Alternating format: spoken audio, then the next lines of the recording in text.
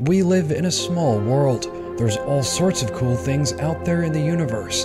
Today's video is on the top 5 incredible telescope finds. Number 5. The Royal Astronomical Society of Canada is the largest astronomy club in the country. On December 2011, while looking at the moon through a telescope, they captured something pretty amazing. Look closely. Yeah!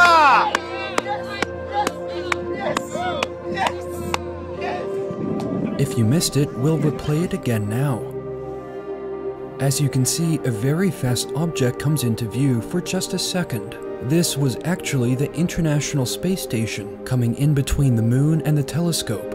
Very cool.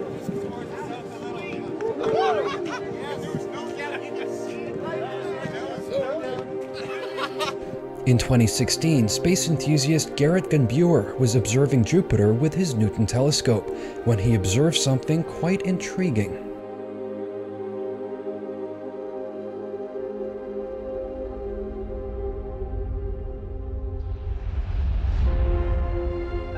As you can see, it looks like some sort of asteroid or comet collided into the upper atmosphere of Jupiter. This created a large plume of debris. Jupiter is the largest planet in our solar system. Its large mass often attracts large asteroid impact events, but it's rare that such an event is caught on video.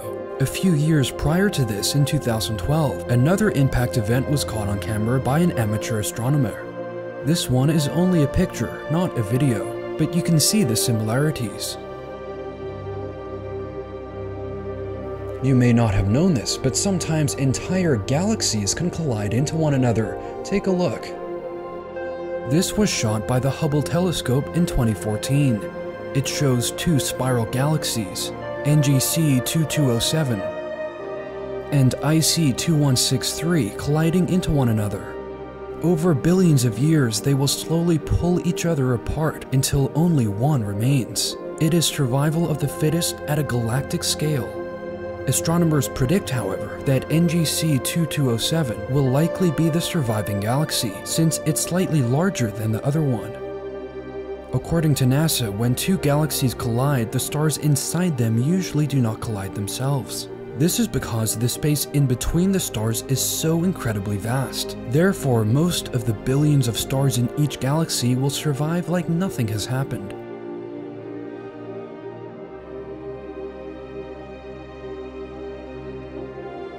The Crab Nebula is a supernova remnant of an ancient solar system. Its appearance is very interesting. Let's take a look. Crab Nebula was first observed by Chinese astronomers around 1,000 years ago. At that time, the supernova explosion was brighter than it is today and could be seen by the naked eye. Today, however, you really need a telescope to see it clearly. The image here was taken by the Hubble telescope just a few years ago.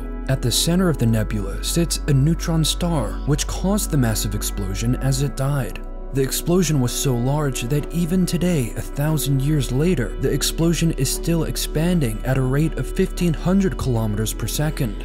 That's half of 1% of the speed of light.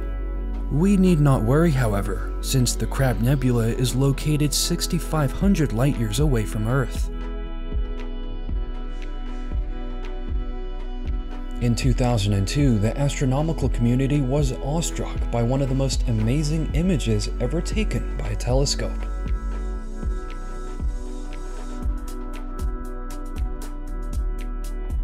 What we're looking at here is the Cone Nebula, but many people refer to it as the Jesus Nebula for obvious reasons. This nebula was initially discovered in 1785 by William Herschel, but no one knew what the nebula looked like until today. The nebula consists of cold molecular hydrogen and dust. It is situated in front of another emission nebula containing ionized hydrogen monoceratose. The combination makes for a stunning image. Some of the plumes of molecules look like figures or gods. The Cone Nebula is located around 2,700 light-years from Earth. It's quite easy to see with a telescope due to its size and brightness.